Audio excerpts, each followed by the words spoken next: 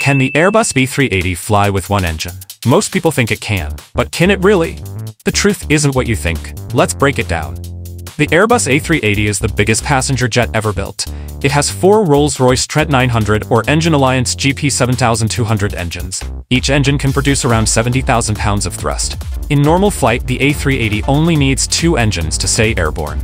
In fact, it can even cruise with just 1 engine out on each wing. But here's the catch. If 3 engines fail and only 1 is running, the A380 cannot maintain altitude for long. It would slowly descend.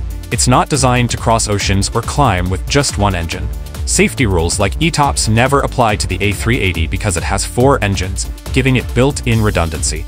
In 2017, Air France Flight 66, an A380, lost an entire engine over Greenland. The fan and inlet cowl tore off mid-flight. The jet still flew safely for hours on 3 engines and landed without casualties.